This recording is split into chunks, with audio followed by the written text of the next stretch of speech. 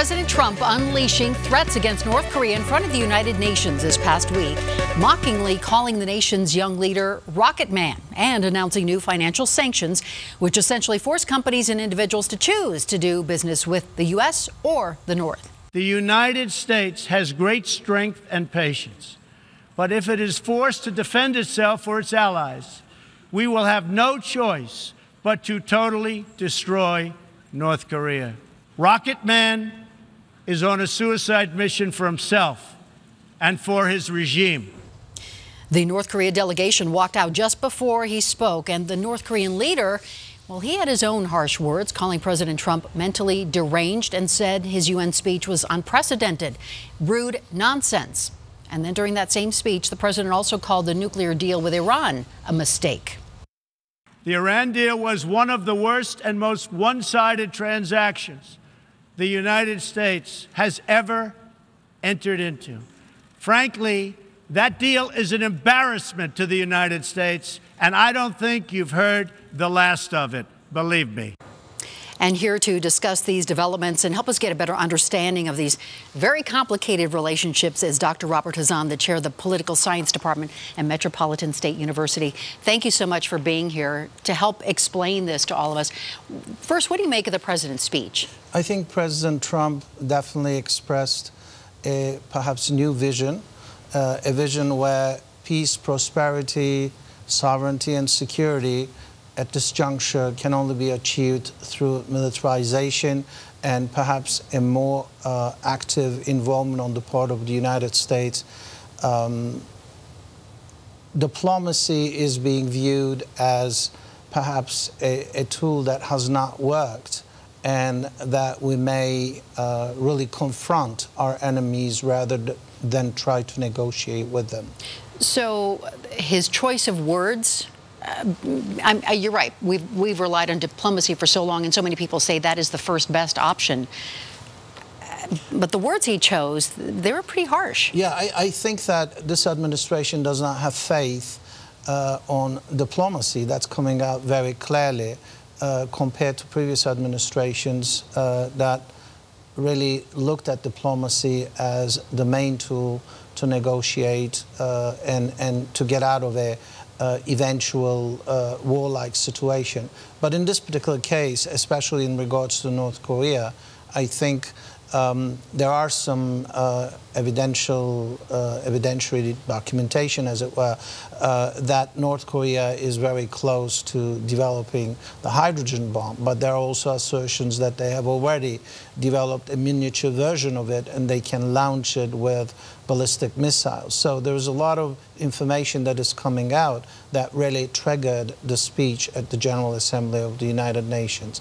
But I think that President Trump campaigned also asserting that, there are serious problems on the part of his, supporters and also himself with the United Nations, with its ability to resolve conflict. So this is perhaps a juncture where this administration views United States' role as essential in resolving conflicts with North Korea, Iran, and various other, potential enemies. So the words he chose and the war of words that we see now exchanging between these two leaders, do you feel like President Trump's words were smart, strategic, risky, dangerous? Well, I think President Trump really is there to express his, strong disdain for North Korea. I think he wanted to articulate that. Now, are these diplomatic words? I don't think so. I don't think that, world leaders should address one another in ways, especially at the General Assembly of the United Nations, where it may undermine the potential for diplomacy. This current, actually, war of words, as it were, really sets the tone for a far more aggressive nature in deliberations. That doesn't mean that, we are going to go to war. Right. But I think that it really perhaps sets the tone for North Korea that, they should watch for United States. Let's switch to the Iran nuclear deal for a moment. Iran agreed to limit its nuclear program, and in return, economic sanctions would be eased. The president called that the worst deal ever negotiated. Is that true? Well, he campaigned on it, and then he articulated it with great clarity at the General Assembly. I think this deal was a good deal. I think that this deal can open up diplomatic relations.